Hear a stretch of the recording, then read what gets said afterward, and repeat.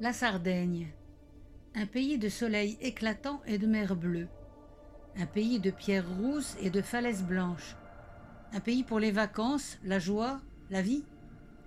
Mais c'est aussi un pays de sources secrètes et de forêts touffues, un pays de légendes et de croyances étranges. Des cités plus vieilles que le temps ont abrité des peuples qui étaient peut-être des sorciers, des prêtres ou des bergers.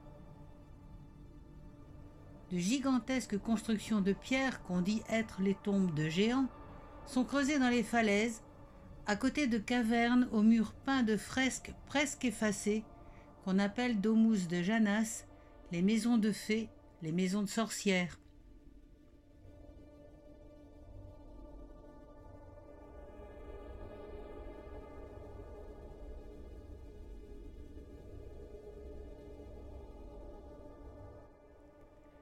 Au milieu de ce cercle magique, un puits sacré cache une source dédiée à la déesse de la fertilité. Jadis, en période de sécheresse, on y sacrifiait de jeunes agneaux pour fléchir la déesse. On dit aussi que lors des très grandes périodes de sécheresse, les agneaux ne suffisant plus, une jeune fille était sacrifiée devant le puits pour ramener la pluie.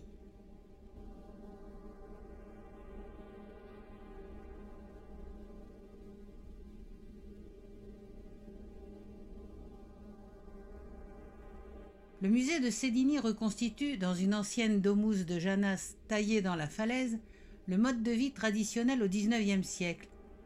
C'est là, au milieu des meubles anciens et des outils de métier aujourd'hui en voie de disparition, qu'un vieux gardien nous a raconté l'histoire de l'Agabbadora, celle qui termine, la dame Tueuse, qui officiait dans les campagnes sardes jusqu'au milieu du XXe siècle.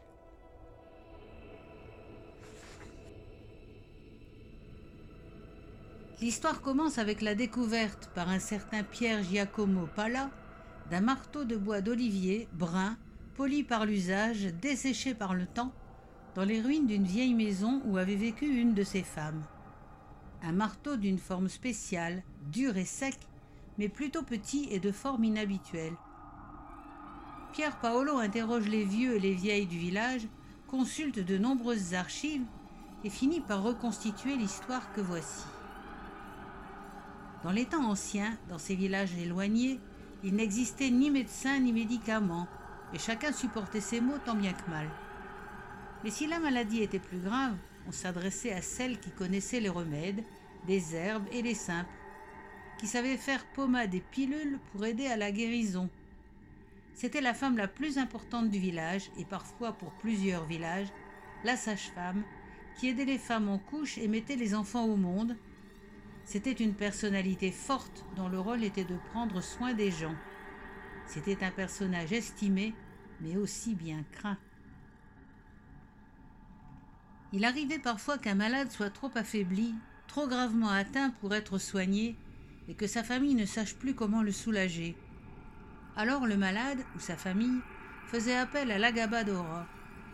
Elle venait discrètement, de nuit, vêtue entièrement de noir, la tête couverte d'un châle, ayant abandonné toute parure, même la petite croix d'or que chaque femme portait alors autour du cou.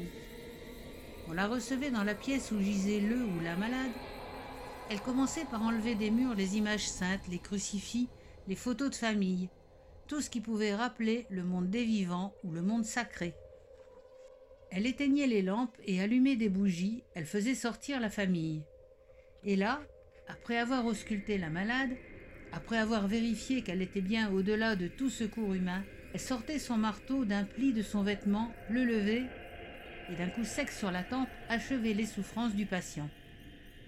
Jamais elle n'officiait dans l'intérêt de la famille, mais toujours pour apporter miséricorde à un mourant trop faible. Le musée Gallouras, créé par Pierre Giacomo, garde la mémoire de l'Accabadora, la dame tueuse de Sardaigne. Mais est-ce une histoire vraie? Est-ce une légende macabre? Ou un conte d'Halloween? Qui peut le dire?